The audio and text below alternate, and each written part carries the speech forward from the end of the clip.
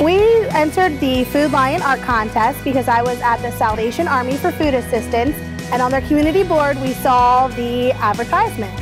My daughter has always loved art, and I thought, this would be something she'd be interested in giving a try. Our family has used food pantries oftentimes, and it's been such a great impact because the kids don't know that we're struggling. The cabinets are full, they have no idea, because it is the adults, both of our tasks, to make sure the kids always feel comfortable and secure. Giving back to the people who have helped us, it feels absolutely amazing.